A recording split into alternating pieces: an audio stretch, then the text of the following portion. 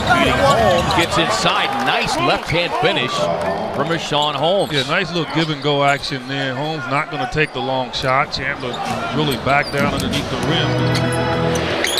Followed up to Holmes over the top of Chandler for the pretty slam. Yeah, although Tyson's 7 foot, he doesn't have that explosiveness anymore. It's slow. Back on the floor, lob over the top to Holmes, who slams it down over 2 defenders. He's a flying machine. That's very potent. James going to work on the rookie. Holmes coming back for the block shot. It's on the way up. You can't complain about that one. Oh, you can. Yeah, you can. Spin, loses the handle. And a loose towel is right there on the baseline.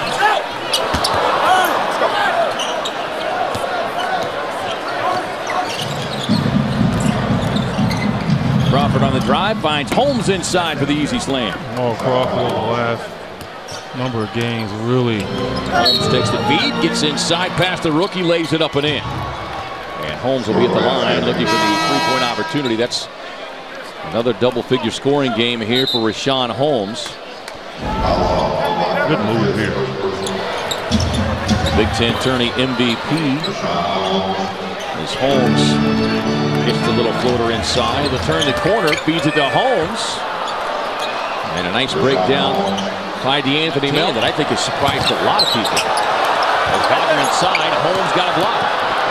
Triggers a break opportunity here for Melton.